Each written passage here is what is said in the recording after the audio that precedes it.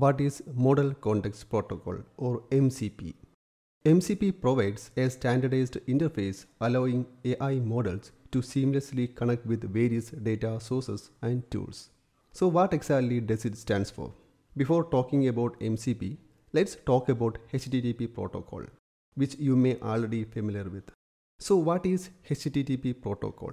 HTTP protocol is the foundation of communication on the web. It allows web browsers and servers to exchange data such as loading web pages, downloading files, and submitting forms. For example, when you load a website on your browser, it sends a HTTP request to the corresponding server and gives the data back to the browser.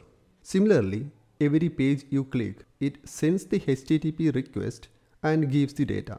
HTTP provides a universal language for browsers and servers to communicate. Imagine if one website used their own method to communicate client and server, and another website use their own method to communicate with the client and server. If each website use their own method to communicate with client and server, then that will make more inconsistency and make a lot of issues. It will make web browsing inconvenient and chaotic. So that's why we use a common standard protocol, that is HTTP, which is universally approved protocol. Now you understand the need of HTTP protocol. Nowadays, we are building a lot of AI applications and AI agents for different use cases. For that, we are using different large language models and tools. While building these AI applications, we should use a common protocol.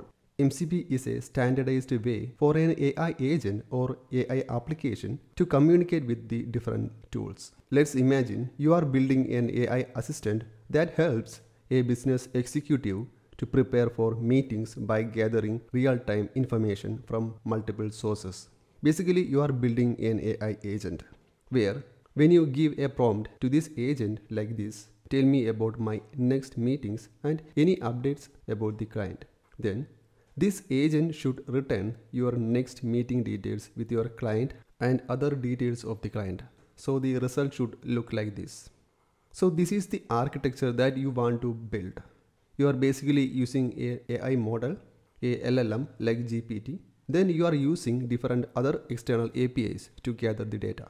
So here you are using different tools like calendar, CRM, stock market, web news, etc. for collecting the relevant data. To build this, you have to write APIs to fetch the data from external tools. For example, to collect calendar data, you should call the calendar APIs.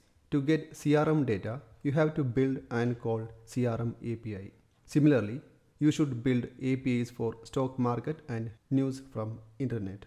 Then you should combine these results and integrate with your LLM to get a proper result. Here the main challenge that you may face is to write the APIs to connect these tools and implementing with your LLM. This is not very flexible for future changes. If there is a new tool that you need to add later, then you have to work on that as well. Also, you have to maintain your APIs. That's why MCP service comes into the picture. If you implement this AI agent with MCP service, the architecture will look like this. Here, rather than building APIs, we can add these tools to your LLM and gather the information from corresponding MCP service. For example, for collecting the calendar data, you can add a calendar tool to your LLM and get the data from the calendar MCP server. Similarly, you can add MCP servers for CRM, stock prices, and news. Now from the LLM, you can communicate to the different tools and get data from the MCP servers using the MCP protocol. For example, to get the calendar information, the LLM call may look like this, and it get the information from that MCP server. So if a user asks, tell me about my next meeting and any updates about the client, AI agent will use these tools to collect the data. It uses calendar MCP server for collecting your meeting information, CRM for client information, and news MCP server for company's latest news. And finally, it will give a result that look like this. You can add multiple MCP servers according to your needs. So here MCP is the standard way of communication of LLM with different tools, and all these tools use this same standard method. So rather than building your own way of communication of LLM with different tools, we can use this standard method. As you can see, all these tools are using the same MCP protocol. By using the same protocol, you can plug and play with different tools to your LLM. You can think like how the USB-C provides a standardized way to connect your devices to various peripherals and accessories. Just like that, MCP provides a standardized way to connect AI models to different data sources and tools. There is a lot of MCP servers are available in different categories that include different databases, automation, developer tools, calendar management, cloud storage, and more.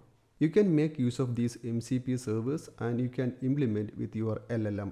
If you have installed Cloud Desktop app, then you can add a tool called Playwright, which is an MCP server.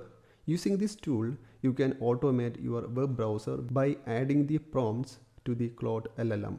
Similarly, you can add different tools and build your own AI system. I hope you understand MCP and MCP servers. So that's all about today's video.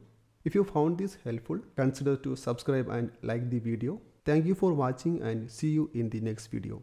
Bye.